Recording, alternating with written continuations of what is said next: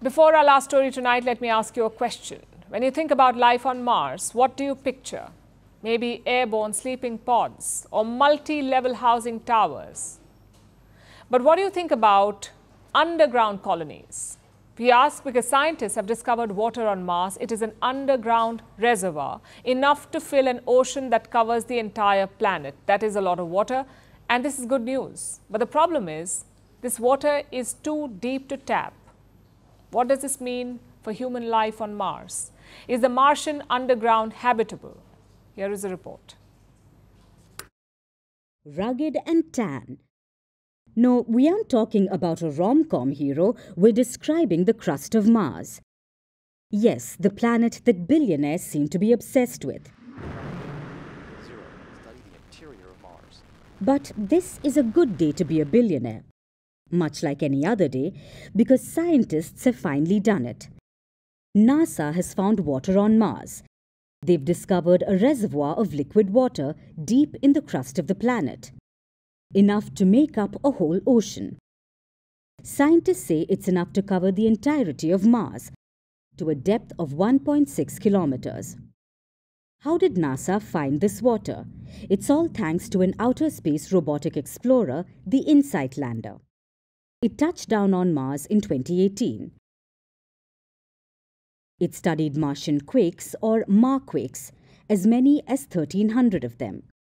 It studied the seismic vibrations to understand how the red planet moves. This data has revealed the presence of underground water on Mars. Now, we know what you may be thinking. Didn't we already find water on Mars? Well, we did. In 2015, NASA found liquid salt water on Mars.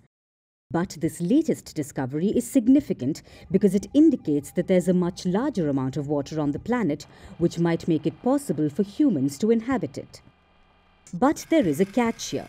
The Martian water is playing hard to get. Why? Because it's trapped.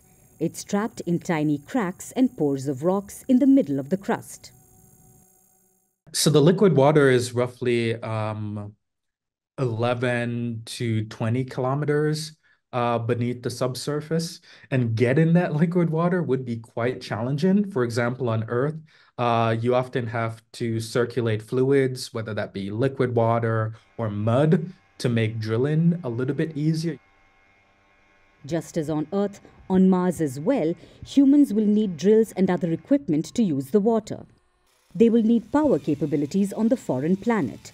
So they will either have to bring such high-level technology to Mars or make the technology on the planet. Either way, this will be challenging.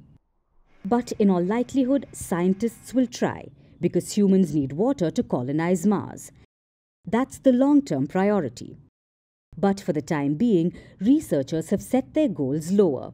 Now that they've found the Martian water, they want to understand it, its contents, its purpose, and use this knowledge to find out more about the planet itself.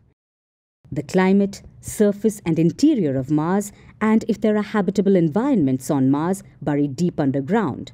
And most importantly, the planet's evolution. Mars once looked like Earth 3 billion years ago, and now it doesn't. It's dry and it's desolate. And so a big question is, where's the water? Where did it go? Humans can only hope that the scientists answer these questions.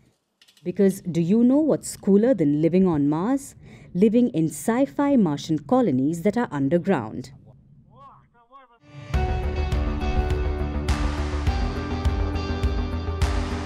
Across continents, one powerful news source.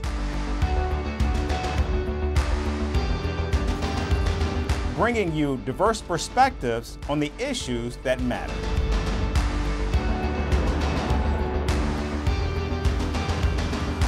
We go beyond the boundaries to give you that little extra about every sporting moment.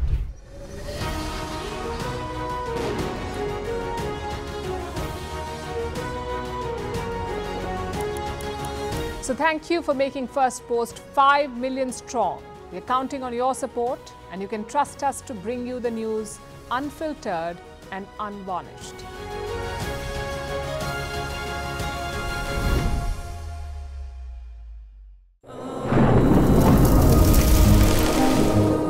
Climate change is on our doorstep. It's time for a revolution to take root. And it starts with 1.4 billion Indians. It starts with one tree for humanity, one tree for Mother Earth, one tree for our future. Project One Tree, a News 18 network initiative.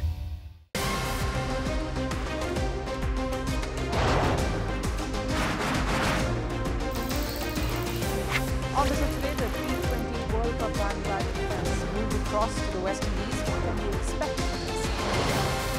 Hello, I'm Alison Green, coming to you from Durban, South Africa.